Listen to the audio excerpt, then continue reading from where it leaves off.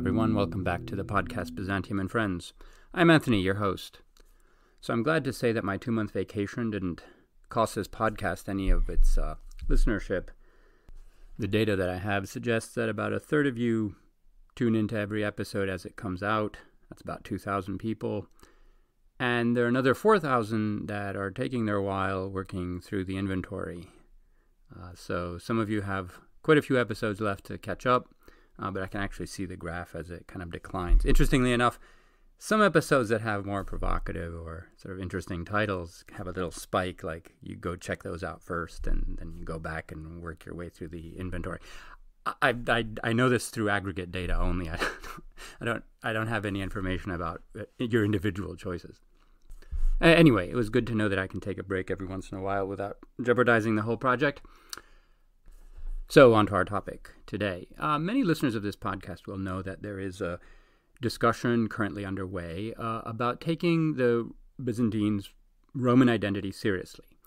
And this was very much an identity in the sense that it is something reflected in the narratives that they told about who they were as a collective, stories of their origins and the associations of their name, and just generally who they were. This means that it makes a difference when you're writing their history, when we as modern historians are writing their history, to take those narratives seriously, to take that identity seriously, and to position the story that we are talking about into alignment with the stories that they told about who they were. This is generally not done in modern scholarship. The rather abstract and empty term Byzantines has kind of acted as a placeholder for where that narrative should be. In some cases, you might find efforts to elide the Roman identity and sort of slip in a Greek one. Instead, this is often in deference to Western sources, medieval Western perspectives, or modern Greek national perspectives, which are by no means dominant in Greece, by the way. Now, why is this important? Well, as historians, when we're writing a history, it is very important to be clear what we are writing the history of. So the choices that we make at that level are sort of fundamental in determining the rest of our project. So there's a big difference between telling the story of a self-defined community, in this case a political community of the East Romans, versus telling the story of a land or a city and its different inhabitants over time, the cultural changes that occurred there, without that topic being defined by the stories told by those people, which change over time.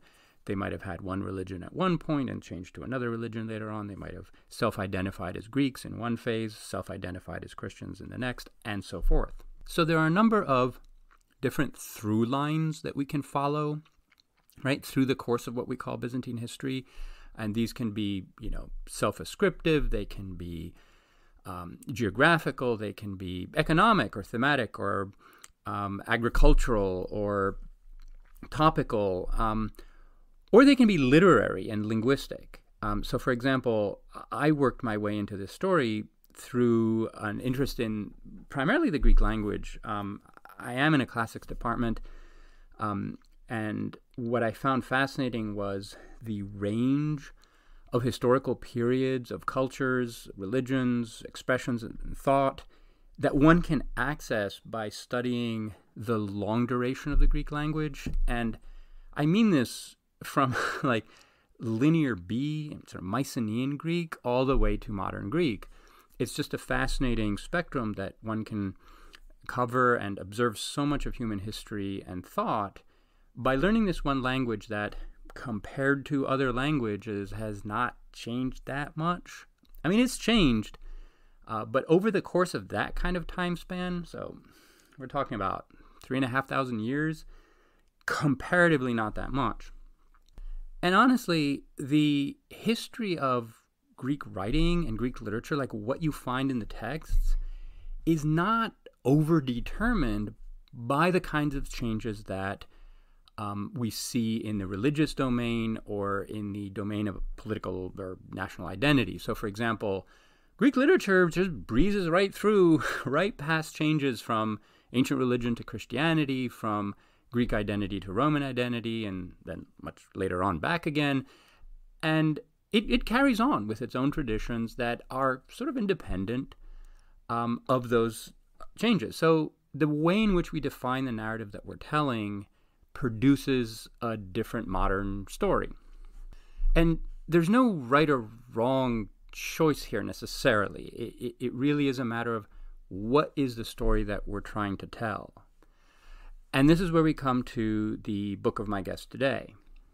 This is called The Greeks, A Global History, and it is by Roderick Beaton, who has had a long career of writing about Byzantine literatures, especially late Byzantine literature, like from the 12th century on, down to modern Greece. Has written about modern Greek literature and is now writing books on history, so modern Greek history, and has just now published this book, The Global History of the Greeks, which reaches from the earliest antiquity, from the earliest point where we can talk about Greek speakers down to today. So the book makes an explicit choice to define as its subject matter people who spoke Greek, regardless of how they self-identified, right? Whether as Achaeans or Hellenes or Greeks or Christians or Romans or whatever, but to tell the story of Greek speakers however they self-identified. Now, Roddy and I talk about that choice in the conversation. But before we get to it, I want to provide some clarity on a name that comes up in the conversation that refers to a particular sort of Greek national way of viewing that history that is not the approach that he takes.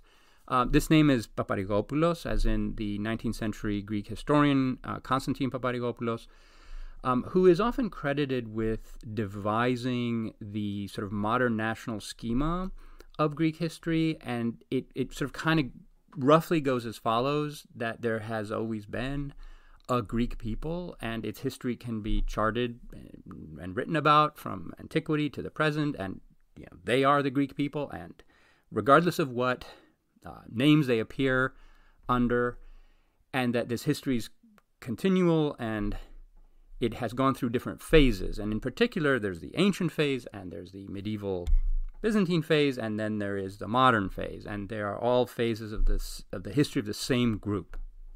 Now, this is not the approach that Roddy takes in his book. Among many other differences, I can just point to the fact that in the 21st century, we're much more aware of the importance of identity, that is how groups or individuals self-identify as, and that needs to be worked into our stories, and that we can't just presuppose a kind of monolithic national history that kind of exists behind all of the very big cultural and religious changes that take place in the meantime. Secondly, Paparigopoulos' scheme came together under non-ideal circumstances, and specifically, I'm going to simplify things a little bit here, but there was a German scholar of the early 19th century, Fallmeyer, who had argued that there was no sort of biological continuity between ancient and modern Greeks, and that it had been disrupted, and that modern Greeks were just a bunch of Slavs and Albanians who had learned a bad version of Greek and were pretending to be Greeks, and that Western Europeans shouldn't be tricked by that. And this, of course, challenged and undermined the whole narrative of continuity from antiquity that modern Greece, fresh out of the revolution, was not only promoting, but needing to promote in order to maintain enthusiastic Western support for the project of a modern Greek state. And so this needed to be countered. And so the narrative of continuity that emerged in the later 19th century and that was continued into the 20th century had behind it a sometimes hidden but sometimes open racial component. And this was sort of forced on Greek thought by Western European racial thinking, and specifically of Fallmeyer. And so it resulted in this non-ideal, rushed job of constructing a history of national continuity that was really trying to assert a narrative of racial continuity, which then it became very vicious. It continued into the 20th century. I am optimistic that the national narrative is shedding that component. I don't think that most Greeks would insist on it, but it was not the best way to construct a sort of long-term idea of Greek history. And so I'm glad to see that it's heading out the door.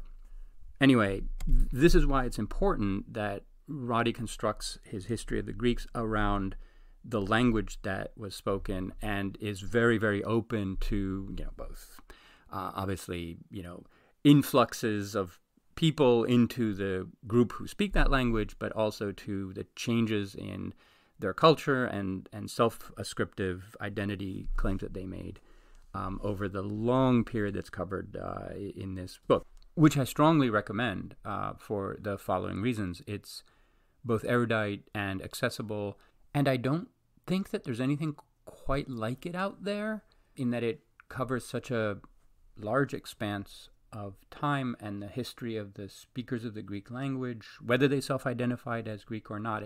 The book nicely sidesteps precisely all of the problems that I mentioned in this overlong introduction. There are very few people who command all of this material in the way that he does, so writing this kind of synthesis is very difficult. And I was very happy that it was done now for possibly the first time in this way by someone who does have both experience of and sympathy for the Byzantine millennium that's situated right in the middle of the story. Anyway, I've gone on enough. I'm sorry about that, but I felt that these issues are important enough that they needed clarification so that you know something about the sort of contested background of some of the choices that we all make. So without any further delay, here's my conversation with Roddy Beaton. Thanks also to medievalist.net for reposting these episodes on their website. Roderick Beaton, welcome to the podcast. Hello, very glad to be with you. So you've been publishing quite a number of books lately in the past decade on modern Greece primarily. You've published a book on Byron, the life of the poet Byron, but seen through the lens of his Philhellenism and his activities in Greece during the Greek Revolution. You also published a history of Greece, modern Greece, which you call Biography of a Modern Nation. And just now you published a book, The Greeks, A Global History, which is from deepest antiquity all the way to the present. So it's been a very busy decade for you. Well, thank you. Yes, I mean, that is among the benefits of retiring from being a full-time professor. Or something you look forward to that. Something you can look forward to too. Yes, I mean, it's nice you to mention those previous books. I mean, in a way, this The Greeks, A Global History is a kind of extended prequel to my last book, which I called slightly provocatively, Greece, Biography of a Modern Nation. And I think particularly for Greek readers, the fact that I was defining Greece as a modern nation rather cut across a traditional Greek way of looking at Greek identity and the world, whereby Greece is a very old nation. And I kind of wanted to explain why I think of the modern period of Greek history as a national story. And that's what I told in that book. But in the new book, I'm looking at the whole long story, which again, in Greek is traditionally thought of as the history of a nation. But as we might tease out as the conversation develops, I'm not quite presenting it in that traditional way. Yes, I was actually going to ask you about the title of the modern nation book. When I was just looking through your bibliography earlier this morning in preparation, because it struck me that there are at least three ways in which the subtitle Biography of a Modern Nation might be provocative, as you put it. First is the idea of a biography, of a nation having a biography, which actually maybe is not that provocative. I mean, lots of things are getting biographies right now, including monuments and languages and things like that. But I was wondering when I saw modern nation, whether you meant it as modern, let's say, in the sense of, let's say, cutting edge, like that it is a modern nation and not a nation trying to catch up, which is a view that many Greeks have about modern Greece, that it's not quite modern, but trying to be modern. But that you're asserting that no, it's actually in the front rank of modern nations, let's say, or that you were trying to make a distinction between the modern nation and the ancient one, but that's not what you were doing.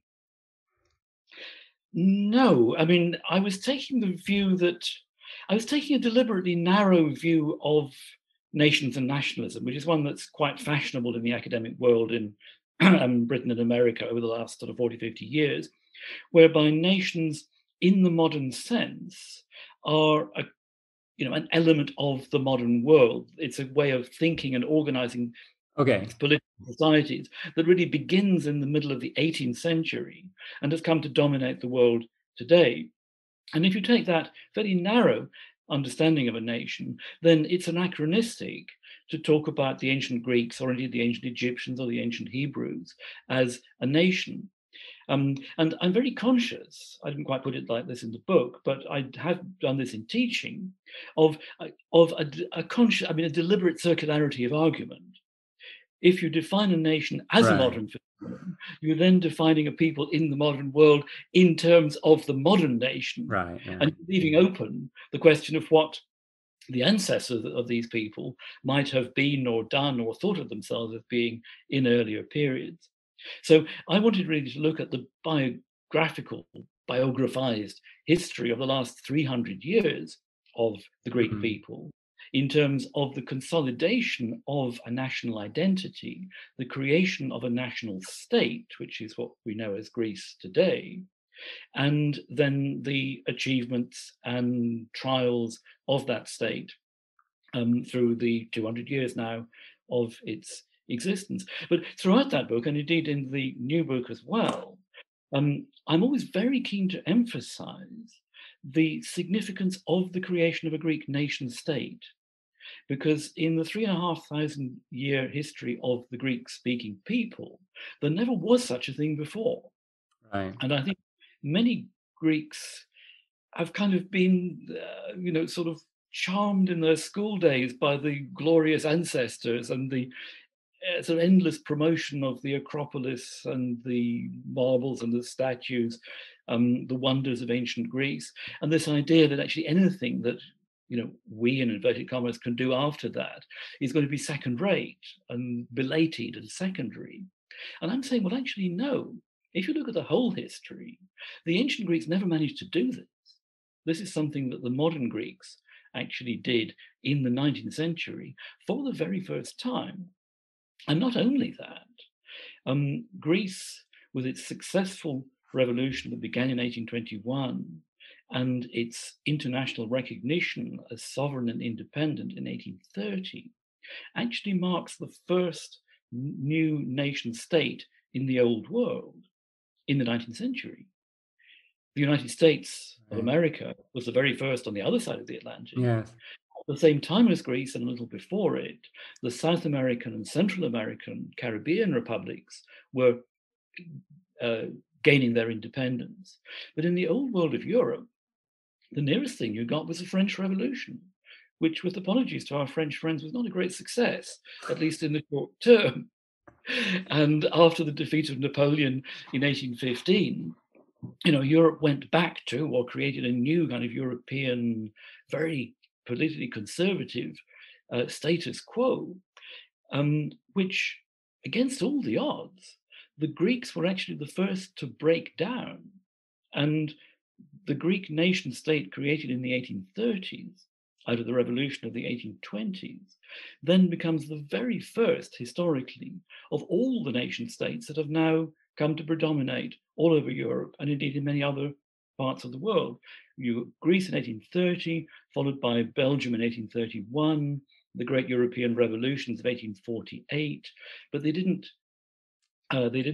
produce great changes until the 1850s and 60s, with the unifications of Italy and Germany, both completed in 1871, So you've got a whole story of how Europe changes from the sort of autocratic, multilingual, multi-ethnic empires that dominated until the 18th century, and then the predominance of self-determining nation states that begins during the 19th and really gathers momentum after the First World War. And Greece is right in the beginning of that. So it's in that rather stronger sense that I argue that Greece is a modern nation. The creation by the Greeks of a sense of nationhood and its culmination in an actual nation state is something that lots of other people were thinking about at the same time. They were part of a worldwide movement, but the Greeks actually got it right first. Yes, it was a kind of, in this sense, a pioneer in creating the national state model that has become normative since then. But at the time, it wasn't. That's exactly the moment. Yes. Yes. Yeah. No, you're exactly right about the French Revolution. I'm reading a long history of it right now. Simon Schama's Citizens, and it's you can see how they sort of sped past the nation state phase within a couple of years and went straight to empire and then back again. And anyway, so yeah, that wasn't a very stable revolution compared to the Greek one in that sense, although in many ways much more impactful on the rest of Europe. The interesting thing about the Greek Revolution is that it had some fascinating repercussions in the Muslim world that haven't been studied much by European historians. And now we're digressing, but that's the point, I guess, of these kinds of conversations. That Greece was enabled by the Western power, the European powers, to break away from the Ottoman Empire. And this led many Muslim intellectuals and sort of proto-national thinkers in all of the European empires, especially in the British Empire, to think, wait, if you let the Christian subjects of the Ottoman Empire create their nation state, why aren't you letting us Muslim subjects of Christian empires create our nation state? And Greece was the one that the case that sort of inflamed public opinion in many of these places. No, I think that's absolutely right. And, the culmination of that process is exactly 100 years after the Greek War of Independence, right, when the Turks fought their own war of independence. And the Greeks and the Turks must be the only people in world history who each have fought a war of independence against the other. Yes. And the modern Turkish Republic was established out of a war of independence against the invading Greeks in 1919 to 1922. It is a complicated relationship. It is. Okay, so let's turn to the more recent book, The Greeks, A Global History. First, I want to point out one interesting thing about the book and about you, which is that most diachronic studies of Greek things tend to focus very much on classical antiquity, obviously a very sort of valorized period in both modern Greek and Western European imagination, and then on the modern nation state. And they tend to kind of skim the period in between, or they're not much interested in it, or to be frank, they don't know very much about it. And so there's a kind of lag in the middle. And the general idea is to jump from antiquity to modernity or the reverse, and skip a lot of the stuff in between. Now, there are obviously exceptions. Megalexiou and many others have brought the Byzantine millennium into those kinds of discussions from a place of expertise. But you're pretty rare in actually having, you're grounded in Byzantine material. I mean, insofar as I'm a Byzantinist, I encounter your work mostly on the what's it called? The medieval Greek romance, I think. Yes. I mean, I've worked on very specific areas of the Byzantine millennium, but I would never claim to be a Byzantinist in the sense that you are. No, but I mean, you're comfortable in the terrain. You're not, you're never lost. Yeah. I hope so. Well, no, but come on. I mean, you've met let's say, modern Greek scholars of modern Greece who are just completely lost in Byzantium. Like, it's a terrifying, frightening, unknown world. You might as well be science fiction. You know how the adjective Byzantine or Byzantine is used in English, don't you? Yes. Yes. yes, frightening and complicated, and anyway. But you're pretty well grounded in there, and I was wondering if your perspective as someone who has worked a lot on Byzantine texts and their context, whether that and how that shaped your view of diachronic Hellenism or the Greeks more broadly in ways that you're aware of as being different from what other scholars have done, or did it allow you to see things that are often passed over? Yeah, Anthony, I would take this right back to the very beginning. I mean, I was 13 years old when I first went to Greece. And coincidentally, that was summer holidays. And then the next month in September, I started studying ancient Greek at school. And I was one of a lucky minority, Yeah. even smaller minority now, who actually had that opportunity. And ancient Greek sort of sudden, we began Greek much later than Latin, and everybody in those days, believe it or not, studied Latin. And I was quite good at Latin, but I never really had the sense that Latin was a language. It's more like mathematics, which I was no good at. But Greek, when I began learning it immediately had the feel of a language, and I just loved it. Yeah. And I learned far more Greek in the 3 years I studied at school than I learned Latin in the 7 years. But the catalytic point in the middle of that is actually first going to Greece. And, there I was from darkest Scotland, suddenly in the middle of a Greek summer, the sun and the sea, and okay, they're the cliches. Well, I'm only 13 years old. This really got to me. And, I was about to start learning the ancient language at school, and I could hear people speaking. There you're on the quayside, and they're all sort of ella, ella, ella, the people sort of shouting away in the way that Greek people do. And, I'm thinking age 13, this is the same language, that I'm going to start learning that Homer wrote in, and it's very naive, but it stayed with me. So, in the nature of academic specialism, I did a PhD in modern Greek. I spent most of my teaching career teaching Greek language and then latterly modern Greek literature. But I never lost sight of that bigger picture, that it was, there was, if you like, a kind of inherent connection between that landscape and those shouting voices on the quay and Homer and Seferis and Cavafy and the people I was teaching, and indeed my students. So it's always been there for me. And Byzantium, which I take your point, I did come to rather later. Byzantium is the necessary missing link that connects up the bits of the story. Mm-hmm. So in a way, it's a kind of summation of, a kind of a greater part of a lifetime, I suppose. But this book is really knitting together the bits of the story that, I always wanted to know more about. I always felt it was one story, but never actually had the professional opportunity to explore in the way that once I retired, I was able to do. Okay. Were you shocked to find out that a stasis is not civil war, but a bus stop? Well, I think I learned it the other way around, you see. Right. Okay. That was the other thing, because I was again, there weren't many in the class in Edinburgh in ancient Greek at that time, but I was the only one who'd been to Greece. So it was things like, exactly like the bus stop or just the voices on the quayside. I was filtering that in all the way through. So I think that added to the sense I had of ancient Greek as a living language, because I'd experienced it in its modern form. I see. Yes.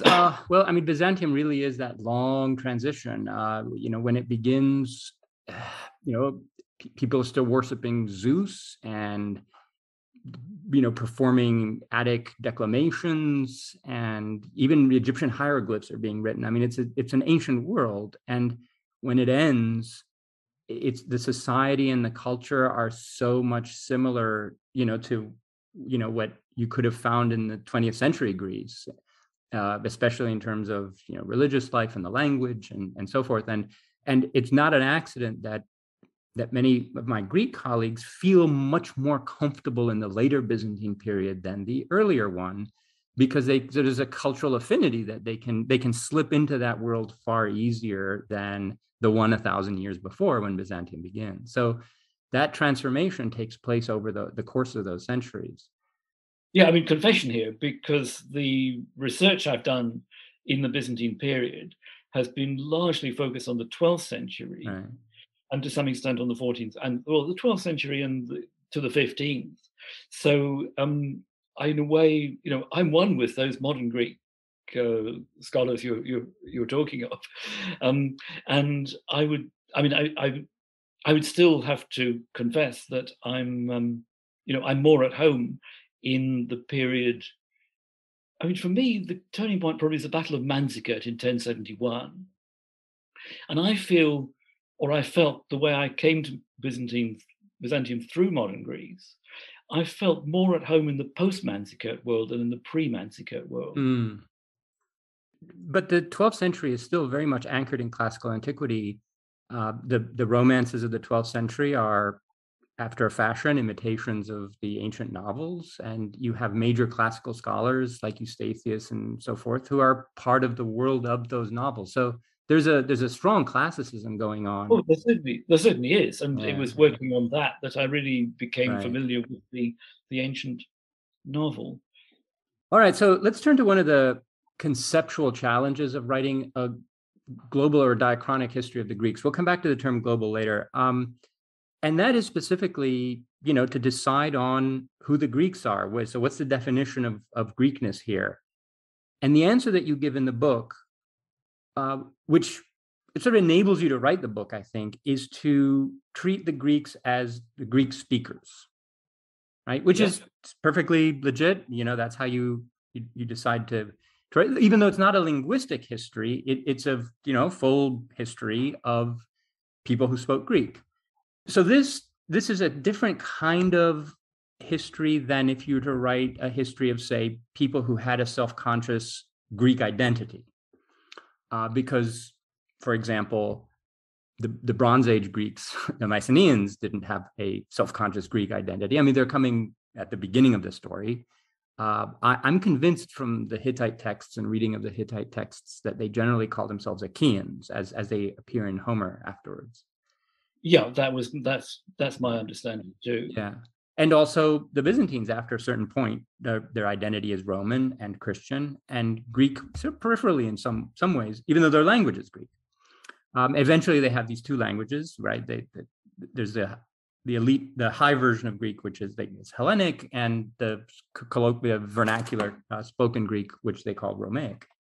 So it's an important choice. It results, it has certain consequences. What for you were the advantages and disadvantages of defining Greekness in that way?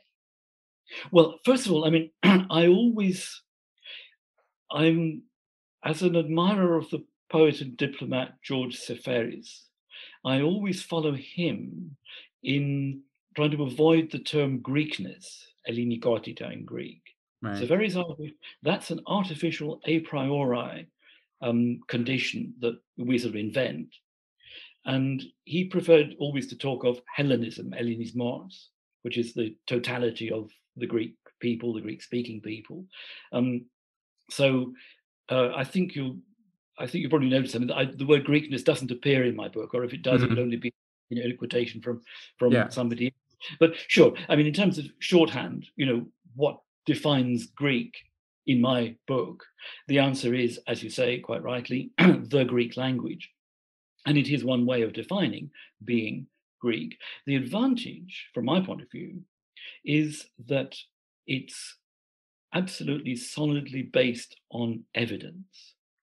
We can follow the Greek language through written records that exist pretty well continuously from about 1350 BCE right through to today. And even, there's a gap in the so-called Dark Age from about 1150 to 850. But even then, people in Cyprus were writing a version of the old Mycenaean syllabic script. So there's probably not there's not a single century in which Greek is not being written by somebody somewhere. And because we've got that complete written record, we can also see that through those centuries, the language is changing.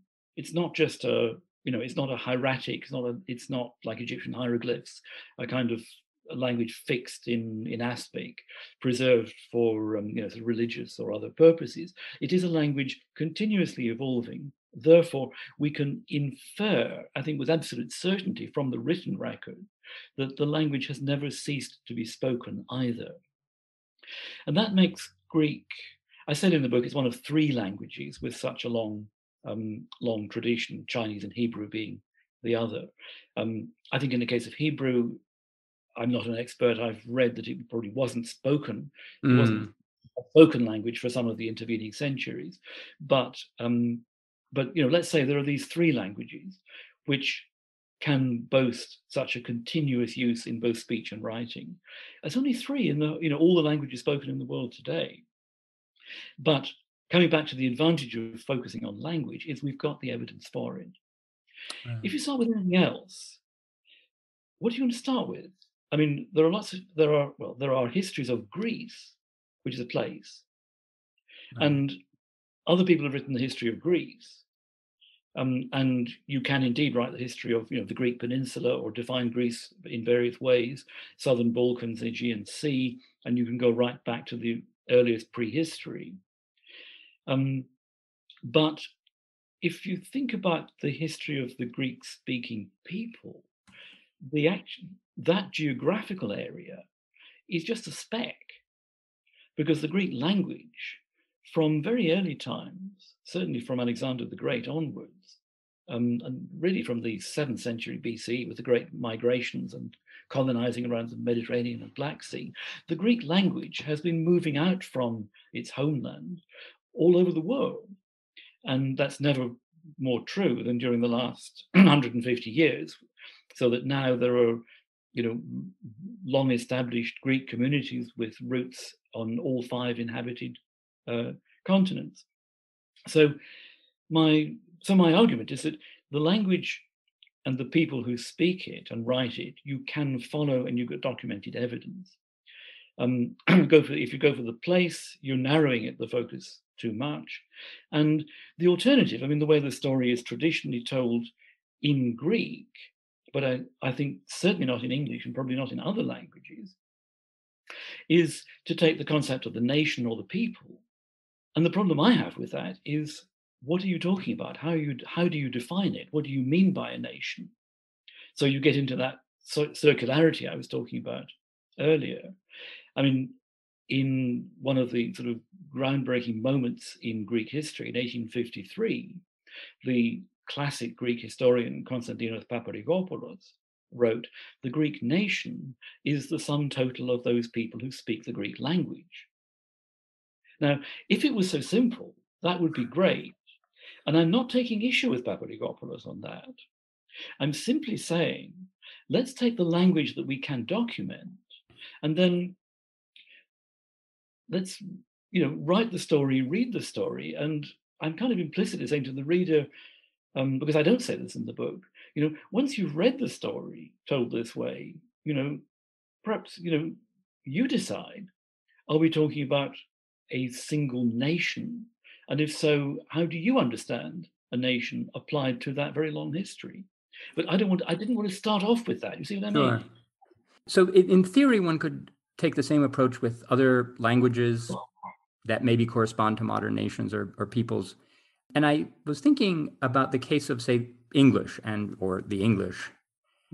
If you took the same approach to that, it would be either very, very different or kind of impossible to do. In other words, I'm not sure that you could write a book, The English, A Global History, where your criteria would be whoever speaks English. It would just be a very, very different kind of thing, and not as coherent. Whereas somehow, and I'm not entirely sure why this is, but with the Greeks, you end up with a much more coherent story. And the difference, I think, is not merely because English expanded around the world because of empire, because the same thing happened with Greek after Alexander. Yeah. And you have, Greek-speaking communities in Egypt and Syria and in Rome, wherever, all the way to India, whom you include in your book. And yet it's a much more coherent story. Any reflections as to why that is? Definitely. I mean, I will tell you, my original working title for this book was taken from Churchill, who famously wrote a book called The History of the English-Speaking Peoples. Mm. And I was originally going to call this book The History of the Greek-Speaking Peoples. Mm. Now, to be honest, I've never actually read Churchill's book. I have read about it that it is actually, rather as you were saying, a hodgepodge of different stories that don't really add up to one story. I read someone said that, it's basically Churchill, whatever interests me, which is one way of summing up, how English became a global language, I suppose. But I was actually, and I think it's perhaps, it's an interesting to me you asked that question, because I was actually coming from the example of my own language. And I was inspired by a title that actually originally applied to English, and thinking what happens if you apply that model to Greek.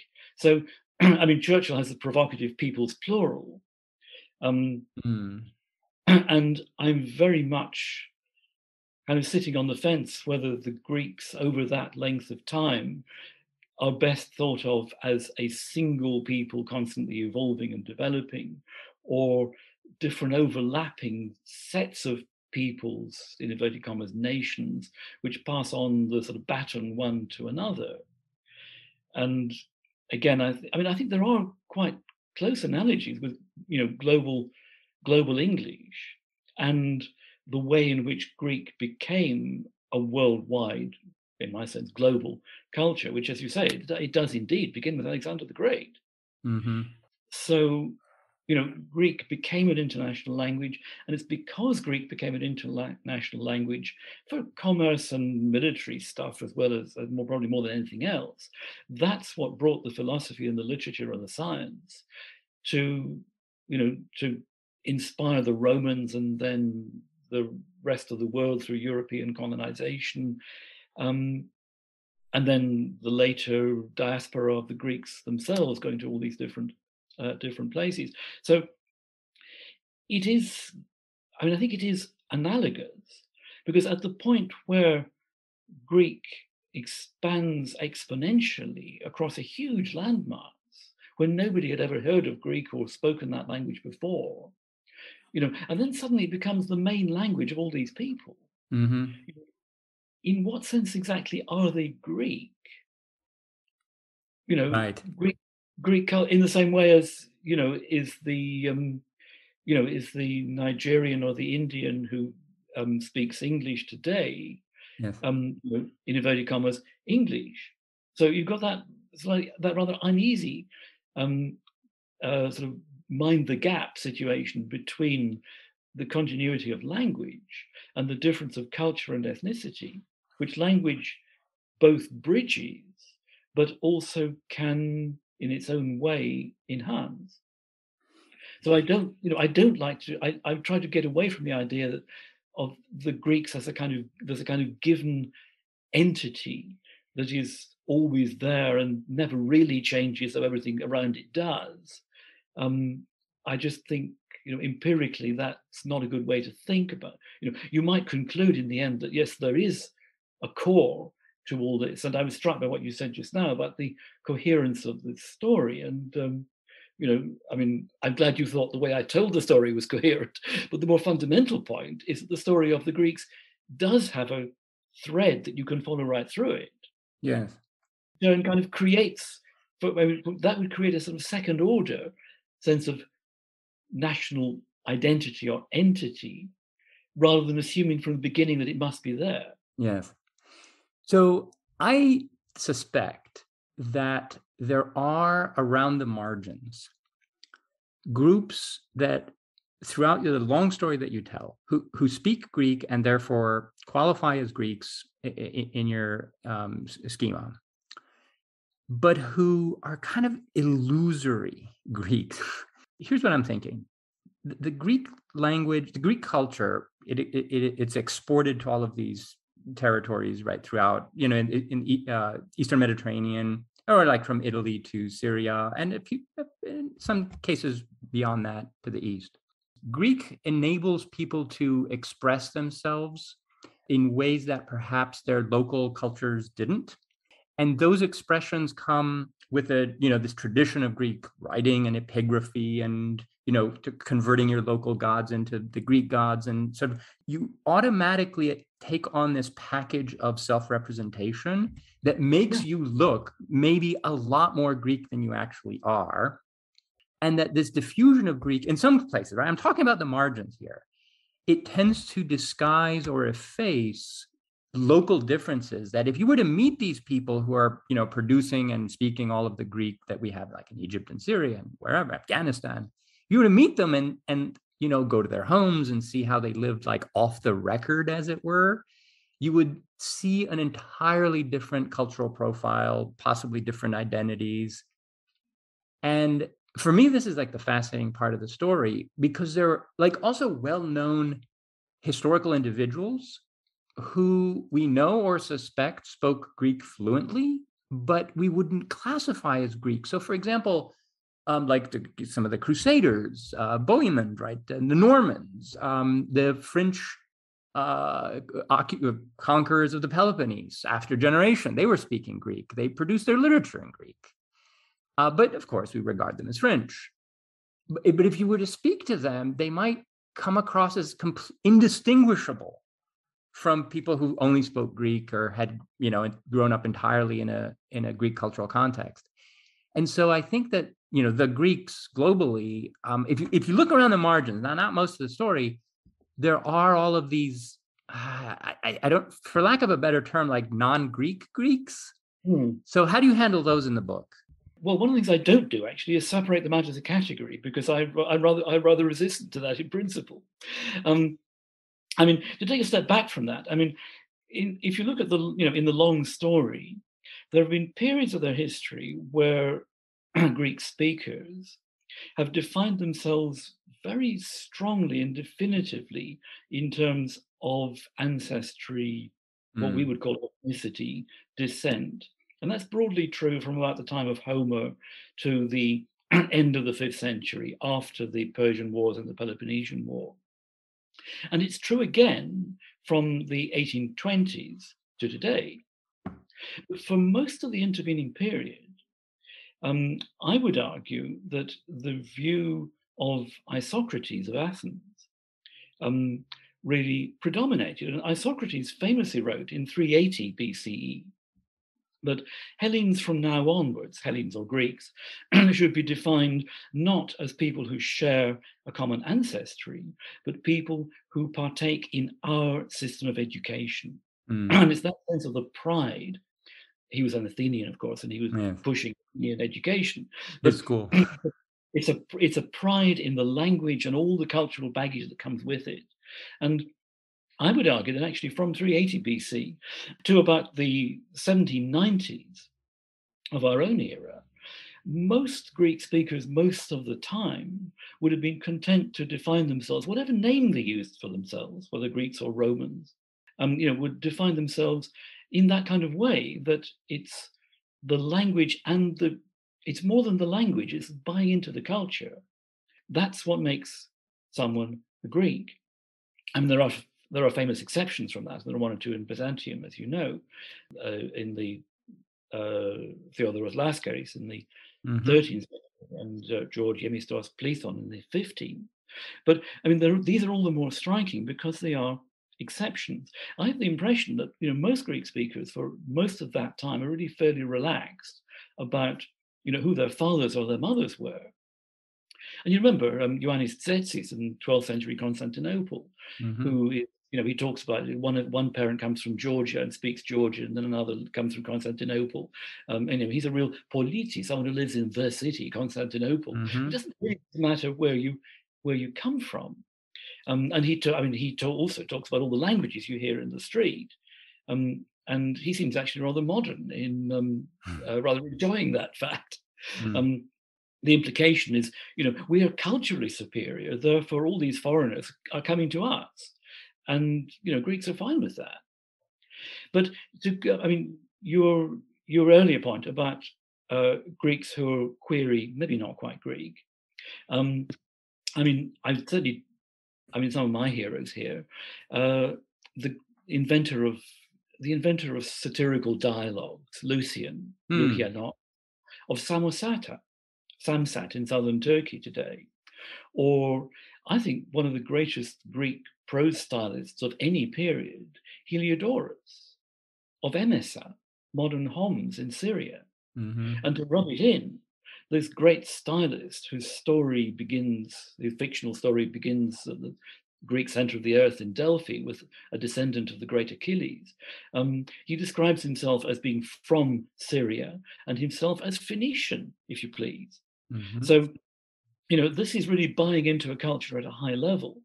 But to the point where I would really take issue with anyone who tries to say to those people, "You're not Greek. You can't claim that." Coming later, closer to your heart, Anthony. What are most of the Byzantine emperors who came from places quite far east in Anatolia, and so even at the time, some people pointed the finger at where their families came from. In what sense are they, if you're looking ethnically, are they, in inverted commas, Greek? Or heroes of 1821, the Abrou Miaoulis with the flagship, the ships of Ydra, the islands of Ydra and Spetses that dominated the seas and overcame the much larger Ottoman navy with their daring and their fire ships. All those guys spoke Albanian at home. They didn't speak Greek. They used Greek in their church. They used Greek to write their ledgers because they were merchants, and they wrote once they became politicians and they created a nation state, of course they wrote in Greek. So within a generation they became Greek. But that's a phrase I do use quite a lot in my book, actually, sometimes in inverted commas, becoming Greek. Sure. But that's a repeated story in over these 3,500 years. And I even suspect that there's some evidence of that happening even in Mycenaean times, in the Bronze Age. That people in Crete and people in Troy, and maybe further afield that we don't know about, there's a little bit of evidence from those places. People who are actually not, again, ethnically Greek, are giving themselves Greek names. They're starting to write in Greek. There's a prestige that comes with Greek. And so within a generation or two, people whose parents or whose original language and culture may be quite different become assimilated. But logically, you would expect that as they become assimilated, so this sort of body politic of the Greeks, or Hellenism in general, is also going to modulate and change slowly over time, which I think is one way of explaining why, for example, Byzantine society and politics was as different as you could imagine any society and politics as being from that of the Greek city-states of 1,000 years before. And modern Greece as a nation state and the modern Greek diaspora, I would hazard, is as different again. Yes, there is a heritage which every Greek has every right to be intensely proud of, and I'm sure they are. But I'm kind of emphasizing the diversity within the totality of Hellenism, rather than the kind of solid core that you tend to get from traditional histories. Yes, which makes me comfortable because I'm, Viennese myself. Yes. A good Byzantine concept. My mother arrived in Greece on Crete around the time that you did, and had some similar experiences. And here I am. And I would, in fact, push the same kind of analysis into the classical period, where classicists, I don't know if they're uncomfortable with this sort of thing, but they don't highlight it so much. Herodotus's father was Carian from Halicarnassus. He was mixed background. Thucydides' family, had these Thracian connections. I suspect he spent a lot of his time in Thrace, possibly with, Thracian intermarriage. Demosthenes, wasn't his grandmother a Scythian? So if you start poking around, even in the ancient Greeks, you find very similar kinds of phenomena. Even the hero of Marathon, Miltiades, he had spent his time as a tyrant up in the north, and came to Athens and kind of rebranded himself a democratic patriot. Indeed, and Yeah. I mean, there's that, and then why does Pericles narrow the definition of Athenian citizenship? Exactly. Yeah, yeah, That's because I mean the implication is that actually people are coming in from outside, yeah, yeah. and and the powers that be are nervous about that. Doesn't that So sound like to? now that I mentioned all the classical background, I wanted to ask you how you handle that in the book, because there's always this temptation to focus on the classical miracle and classical antiquity, and I admire it as much as anybody. I'm not among the detractors of the classical tradition. Obviously, I'm in the classics department too, and for a reason. But it can be difficult to write the sequel without making it seem as if it's in the shadow of the classical past, or trying but failing to live up to it. And this is one of the problems of writing about Byzantine literature, for example. For a long time in the 19th and 20th centuries, it was always like they're imitating classical antiquity and failing, and so the whole corpus is kind of waste. How do you handle that, the temptation to valorize the classical past so much that the rest seems kind of unsatisfying in contrast? I mean, I think from the beginning, I take issue with that, as you put it, valorization. I mean, it's worth remembering that it was actually only from the middle of the 18th century and beginning in Germany that people began to put the ancient Greeks on quite the pedestal that they've been on ever since. And it's looking a bit rocky now, partly because it was built so high and Mm. so artificially, so that it's people like the German art historian Winkelmann, who writes in incredibly idealizing terms of the ancient Greeks, and the English poet Shelley talks about those perfect beings that we can hardly imagine as belonging to our kind. Yes. This is enormously influential. And the thing that always rather gets to me is that this idealizing, I mean, a sort of absurd, almost idealizing of ancient Greek civilization has fed into the way modern Greeks have created their own sense of identity. It's lumbered them with a built-in sense of inferiority to their Yes. ancestors that I would argue, they just didn't ought to have. But I mean, like you, I mean, I'm not for a moment wanting to detract from the importance of ancient Greek civilization. It really is the starting point for so much that we think of as Western, if not world, civilization today. But I was determined in the book, in a way, not quite to cut the ancients down to size, but to keep them in their place. And I say, and I argue in the preface that this is a book not about a Greek civilization and everything else is subservient to that, but to a series of Greek civilizations, one Mm. after the other, all of which have actually given something to the rest of the world and drawn a great deal from the rest of the world.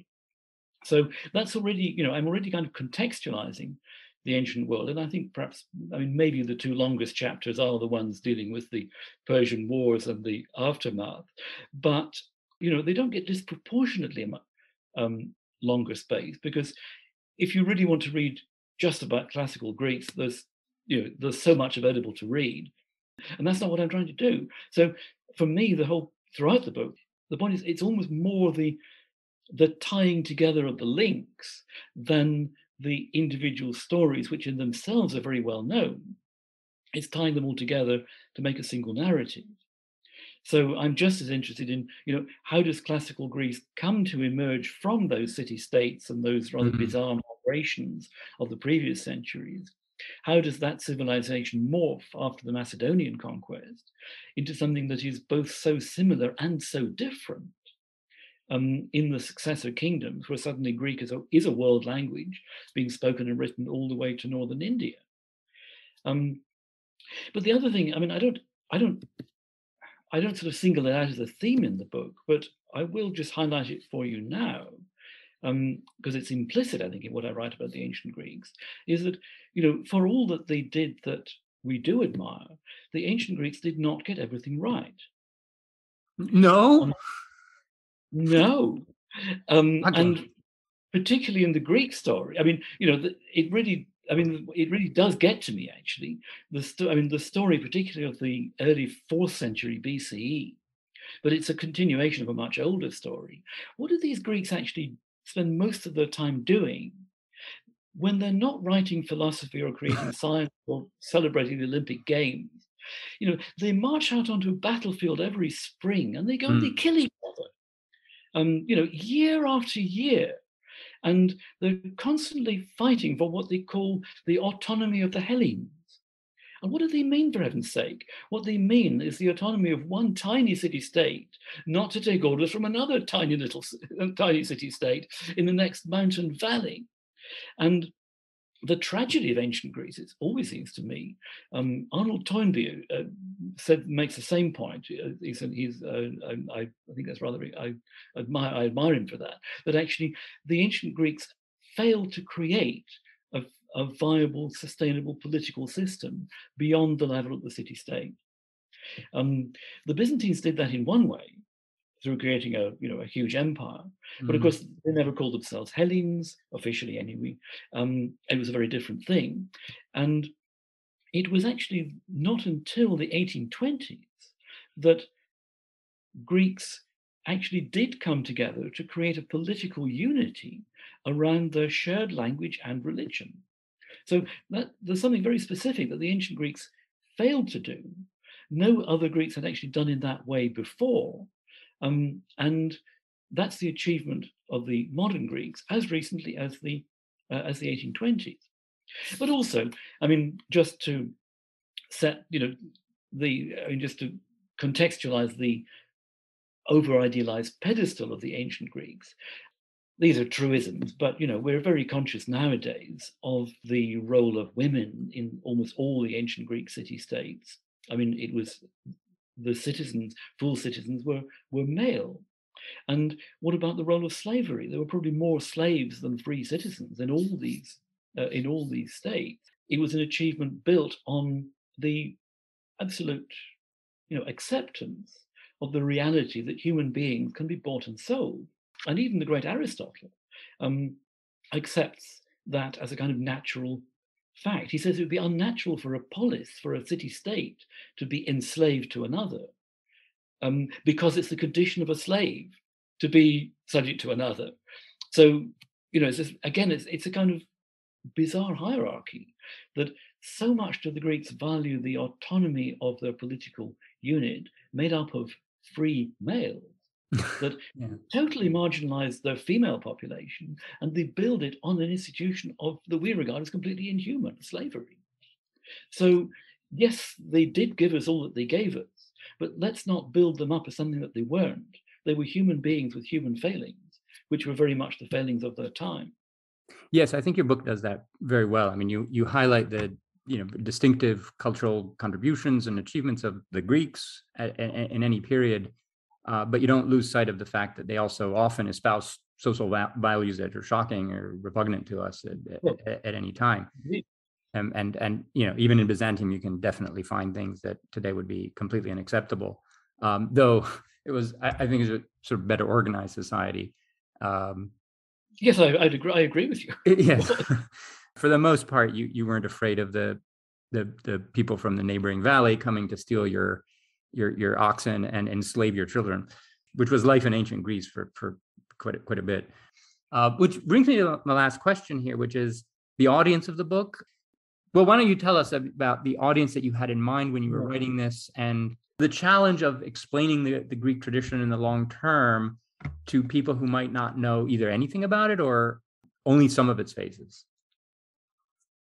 Well, that is precisely the challenge, because exactly as you say, everyone who's been to a Greek school is brought up on basically the Paparrigopoulos model of the a priori Greek nation, which goes through all its vicissitudes and ups and downs, but and therefore the unity of Hellenism is something that I think most Greeks, wherever they're brought up, kind of almost take for granted. What they may not realize is that outside that world, most people haven't really, it's not really occurred to most people. If they've heard of Greece at all, it's usually classical Greece. If they're archaeologists, it's going to be Mycenaeans and Linear B. If they're medievalists, or if they're into sort of orthodoxy or the history of Christianity, it's going to be Byzantium. If it's European history or modern Balkans, it's going to be modern Greece. But it's not just academic literature. I mean, books for the general public as well. They pick on any one of those areas, or sometimes just a very small part of those areas. But nobody really, I mean, I was astonished, but actually there is barely a book that deals with the whole history in English. That's right. Deals with the whole history right through. And the ones that do, actually, they're more talking about Greece, the land, than the Greek people, which again move around yes. land. There is a kind of there's a question of cultural translation here. So, in a way, at one level, what I think I'm doing is trying to translate the Greek perception, which is basically derived from Paparrigopoulos, to translate that into English and make it meaningful for people who are not themselves Greek and therefore don't feel any need to buy into that story. So if you're not Greek, what did the Greeks ever do for you? In the the famous the famous phrase. So, and what I'm wanting to show those readers is that actually the Greeks did lots of things and interacted with lots of the rest of us, not just in the ways that you know about, but at lots of other periods and lots of different ways that you may not know about. And all of that connects and is a part of all our story. But of course, there is the issue that I anticipate, because there will be a Greek translation of this book. And how is this going to be read in its, in the language of the people about whom I'm writing? Because, for them, the story doesn't need to be told. It's already been told. And I think it will certainly, well, I'm not sure how it will play, but I think the emphasis I place on the language and leaving open the question of the continuity of ethnicity, whatever exactly we mean by that, I think that's where my book perhaps risks being controversial in Greece among Greek readers. But what I hope I'm doing is actually if you like, culturally translating the Paparrigopoulos vision of a total Hellenism, but emphasizing the diversity within it. I mean, I would tend to talk of Hellenisms plural, as yes. Katharina Zacharia has done, rather than of a kind of national narrative. And as you absolutely rightly say, Anthony, I have to do this because I'm not writing as a Greek. I'm not writing from within the nationality that I describe. And yes, I read Greek, I speak Greek, I even write in Greek, but I don't have the right to call myself a Greek. Oh, but by your own definition, you do. And I don't think that, I don't foresee any controversy with the book, and I do hope it's translated. Others of your books have been translated into modern Greek. Now, I don't see controversy to the extent that Greeks like to make anything controversial, even if it's not. And the joke about you have two Greeks having a political discussion, and pretty soon you have three political parties. Though I know a similar one from your part of the world, which is like a traveler goes into a Scottish village and he says, how many churches are there here? And the person he encounters says, well, we used to have two, but then there was a reunification, so now we have three. Yeah. Yes. You have insider cred. You've written books on 19th century Greece and modern Greek literature and a history of modern Greece. And I think that gives you lots of points. The one thing that Greeks are suspicious of are classicists from abroad who know classical antiquity and think that enables them to speak about modern Greece or evaluate it or this or that. So that's something that triggers all kinds of defensive alarms. But you have like I said, the record. It does in me too. I mean, Yes, yeah, no, for sure.